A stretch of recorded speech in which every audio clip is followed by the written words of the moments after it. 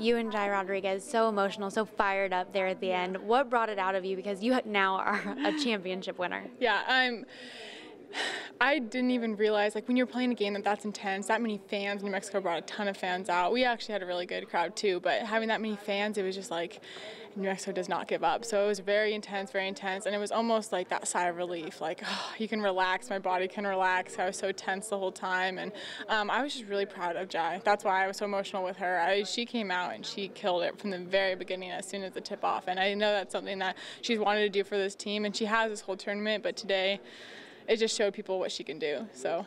Well, like you said, your body was relaxed, but you never let up one bit, and New Mexico never got the lead in this game at all. What made you guys not only get the lead, but maintain the lead throughout the entire game?